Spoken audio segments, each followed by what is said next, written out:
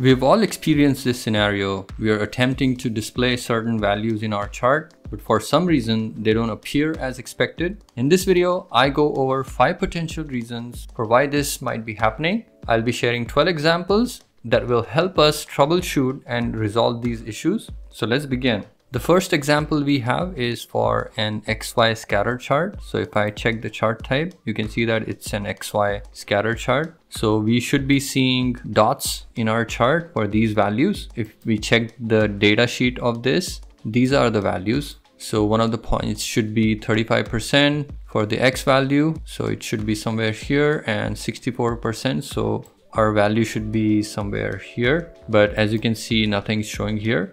But if we zoom in, you can see that there are a bunch of values in this point here. So how does that happen? Now, immediately, one thing stands out to me is if I look at our axis values, I notice they are a number while our data points are all percentages. So the likely problem is the mismatch of the number format. So we need our axis to be percentages as well. So how do we do that? Double click on the y-axis, go to the maximum value, change it to 1, because for percentages, our maximum values go from 0 to 1, with 1 being 100%. Let's do the same thing for horizontal chart. Change the maximum value to 1. You'll notice that our values have now suddenly shown up here. We're not done yet because our axis looks kind of weird right now with zeros and ones. So we need to fix that. Double click on the vertical axis. On the right hand side, go to the bottom, twirl open the numbers category. Under category, choose percentage. Do the same thing for the horizontal axis. So double click, go to the bottom, under number category, select percentage. And that should fix our problem of the values not showing up. Let's look at the second one. Second one is similar to the first one, but the difference is here the axis is in percentage, while if we look at the values, they are numbers, which means we need our axis to be numbers as well. So double click on vertical axis, go to number, change percentages to numbers. Same thing for the horizontal axis, change the format to number. We still need to fix this. So click on vertical axis. The maximum value here for y-axis is 72. So I'm just going to type in 80 here. And for the horizontal axis, the maximum value for x-axis, this is 43. So I'm just going to type in 50 here, and that helps solve our problem. So the first issue that you will encounter is axis data mismatch. And you will have to make sure that both the format for the axis and the data needs to match in order for our data to show up. Let's look at the next example. Here, our data is same. However, we see that there are 5 data points that we have here, but our chart is showing only 3 values. Now, whenever you face an issue like this, most likely our minimum or the maximum value for axis is not large enough to accommodate all the data points. So here, you'll notice that the maximum value for y goes up to 70. But if you look at our y-axis values here, the maximum value is 72. So this axis needs to extend beyond 72. And similarly, if we look at our x-axis extends up to 40. However, our maximum value is 43. So x-axis also needs to extend beyond 43. So let's fix that. Double click on vertical axis. Increase the maximum value to say 75. Double click on horizontal axis and extend the maximum value to 45. And there we can see all 5 of our values now. Let's keep going. So the next example is easier to understand. We can see that one of our bubbles is getting cut off. Although our maximum value 72 is covered by the y-axis here. However, given the nature of bubble chart, we need to go over a few points for our vertical values to enclose the entire bubble. So let's change 72 to say 75. The moment I did that, PowerPoint automatically changed the minimum value to -5. We want it to be say 50 so we can clearly see all our bubbles. As you can see, the bubble is still getting cut off. So let me increase this to 80 and that should fix our problem. So with bubble charts, you might have to play around with values a bit to get the format just right. Moving on, here we have a double column chart. Now the issue you can notice is one of our bars is not showing any values, and it's not because the data label is not enabled. Data label is enabled. However, the value is getting cut off, probably because the axis maximum value is cutting off at this point, which is lower than the 72% that we should be seeing. Right now, we don't know what the axis values are. So first we'll have to enable vertical axis. So click on this plus icon under axis, click on primary vertical axis, and you'll notice that the maximum Y value goes up to 72% and we need it to go up to at least 72%. But since we need some space for the label as well, we will go well over 72%. So I'm going to select 80% here, and that should fix our problem. Let's continue. This is a similar problem as the previous slide. Our values are getting cut off, but because our axis is not enabled, we can't see. So first, I'm going to enable the vertical axis. So click on this plus icon under axis, check this primary vertical axis. Now here it's a bit difficult to clearly tell how higher our axis needs to go because the maximum value is the sum of these two values. So if we go to our vertical axis here, what should be our maximum value? Now instead of trying to calculate the sum of these two values and finding the maximum value and then manually entering the value there is a shortcut. So if you go to this maximum value row here, right at the end of that row, we have this button called reset. So just click on reset and PowerPoint automatically adjusts the vertical maximum value. Next example I have for you is a very special case. Now I would like you to pause the video here for a few seconds and try to find out what is wrong with this chart. So I'll give you a few seconds. Okay, if you are able to find out what's wrong with this chart, congratulations.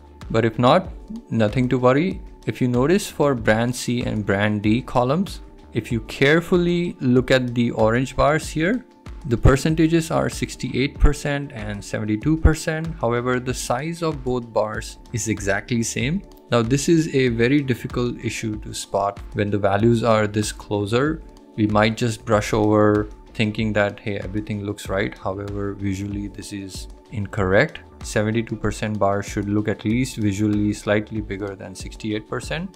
The issue here is the same. The axis is getting cut off prematurely, even though the axis looks complete here as it goes from 0 to 100%. But due to the nature of our data, the total for each bar is actually over 100%. Now we can fix this problem two ways. The first way is, of course, going to the vertical axis and clicking on reset next to this maximum row. PowerPoint should automatically take care of the issue for us. Another way you can fix this is by right-clicking, click on this option called change chart type. Now, if you notice, we have two types of stack bar charts. One is this one, which doesn't add up to a specific value like 100%. And we have this one, which does add up to 100%. So you can click this chart instead of what we had selected previously and click OK. And this should take care of our proportions automatically, meanwhile keeping the vertical axis exactly the same. So now if you compare, 68% does look slightly smaller than 72%. If you don't believe me, let me show you. Let me just select a line here and I will draw a line here. And you can see that 72% is slightly bigger than 68%. So depending on your requirement, if you need your vertical axis to remain the same, then change the chart type. But if your axis doesn't matter, you can just extend the axis until all the values are visible. In this example, I want to show two columns per brand. So right now, column 1 is being shown here. So we also want to show this column. So I'm just going to copy the values here, go to edit data, and then paste our second column here. As you can see, I added the data, however, nothing got updated here. Now those who have been using charts for some time, you can immediately see that the data series for our chart has excluded data for this newly added column. So the way to fix that is bring your cursor to the bottom right corner of this blue rectangle. Once you see the double-headed arrow, just hold on your left mouse button and then drag the mouse, and once it covers the second column, release it, and that should make the second column appear. Let's add the data labels, make it consistent with the first column, and that's how you can fix the data series issue where one of the columns isn't showing up. For the next example, I have a horizontal bar chart where I want to show 3 bars per brand. So the first one being awareness, then purchase intent, and likelihood to recommend. Right now, if we look at the chart, it only shows 2 columns. If I go to the data sheet, I do have all the values pasted in. However, for some reason, it has excluded purchase intent column. So this issue is also due to the data series excluding our column. To fix this, click on the chart once, go to chart design, click on select data.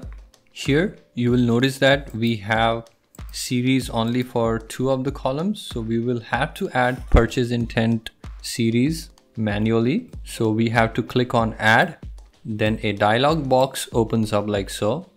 Click on series name, then click on this purchase intent once, then go to series values. Let me get rid of this one. Then we need equal to sign, and then just drag your mouse over all these values and release it. Then click OK. We need purchase intent to be between these 2. So click on it once and click on up arrow once and then click OK. That should add our bars for purchase intent. Let's give this another color. Let's say green. Enable the data values, increase the font size to be consistent. And that's how you can add data series in case your chart has that missing. The next one, we have a stack bar chart. We have 4 columns of data here, and we do have 4 stack bars here. So what is wrong with it? If you look carefully, we have 5 brands from A to E. However, our stacked bars show only 4 brands. So brand D is missing. This again is a data series problem. To fix that, click on the chart once, go to chart design, click on select data. You will notice that on the left hand side, we have 5 brands, but for some reason, the checkbox for brand D is unchecked. So let's check that, click OK. And there, it has added our brand. Let's fix the legend. And there, if you have any of the chart values missing like this one, again, the problem most probably lies in the data series. So go and investigate there, and most likely you should be able to fix that issue. Let's keep going. Now this is a slightly rarer example that you will encounter. Here, if you notice, we have 2 columns of data. So if I go to our data sheet, you will see that we have data for 2 columns here. However, for some reason, the data for the second column is on top of this orange bar, but I can't get access to that bar. So what might be the reason? If I double click on this bar and go to the right hand side, here you will notice that the series overlap is 100%. What that means is we actually have 2 bars here. However, by keeping the overlap to 100%, we have made sure that both of them overlap on top of each other. And in doing so, the bars that have gone behind will not be visible, especially if their values are smaller than this bar. So to get access to the bars behind these orange bars, we have to change our series overlap to 0. And there you have access to the blue bars. Now you can see them. Now that covers most common issues that you will encounter with charts. However, I didn't want to leave some more issues that you might encounter. These are formatting issues. These are quite straightforward and easy if you have worked with PowerPoint for a long time. However, just for the sake of completion, I think it makes sense to include them here. So if we look at this chart, we just have one column of data. Here we have values showing for all bars except this bar. Now the problem isn't that the data label for this isn't showing up. The problem actually is this data label is in the same color as the background. That's why it's not showing up. So if you have that issue, just go and select this single data label here, or click on all the data labels and change their color. Now let me increase values for some of the rows. So let me change 26% to, let's say, 70%. Now I changed the value for this bar to 70%. However, we can clearly tell that this is not 70%. Also, the data label is getting cut off. If I look at my axis doesn't seem to be the problem, because we are going all the way up to 100% and our value is 70%. So the bar should come up to this point. What could be the reason? If I click here, there is a shape here that's blocking the bar. So once I delete that, we can see that our bar shows up. Now this looks like a silly issue. However, if you are working on someone else's presentation and it has lots of charts, sometimes these things happen, and in the rush we might overlook something like this. So it's good to keep something like this in mind, that sometimes the issues can be as simple as this. If you have been paying attention, you will notice there is one glaring mistake in this chart. I would like you to pause here for a few seconds and see if you can find out the mistake. If you did, congratulations. As you'll notice, brand C here is showing 15%, but none of our values are 15%. In fact, brand C should be showing 24%. You can even check in the data sheet, we have it as 24%, but here for some reason it's showing as 15%. And it's not even like it's some text box that's been overlaid here. This text box is actually attached to this bar and it's part of this bar. So why is it 15%? The reason for why this is happening is, if you manually edit any of these data labels, the link between the bar and the value breaks. No matter what value you put in the data sheet, that can never be reflected in this data label again. So this is something to remember, is never ever manually edit data labels of your chart. If you do encounter this issue, just make sure you select the data label, delete it, and then re-enable it like so. And you can see that now the data label is reattached to our chart. Now if we change value from 24% to any other value, you can see that our value is now dynamically getting updated.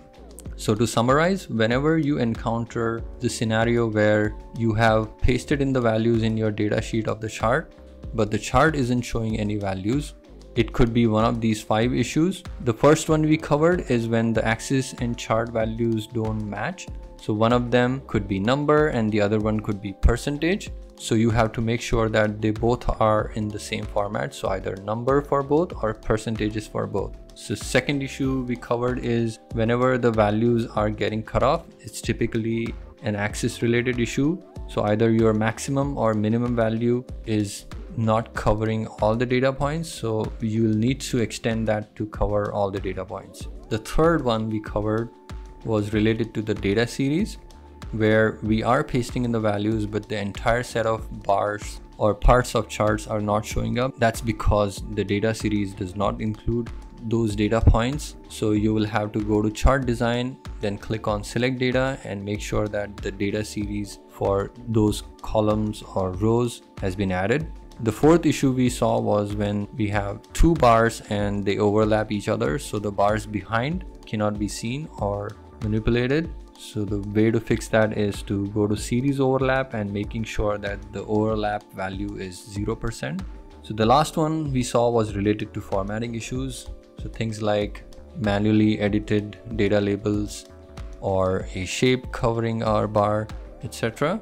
So whenever you come across any charting issues, most likely you will be able to fix them using the examples we covered. So I hope you found this video useful. Please leave a like and subscribe for future videos, and I will catch you next time.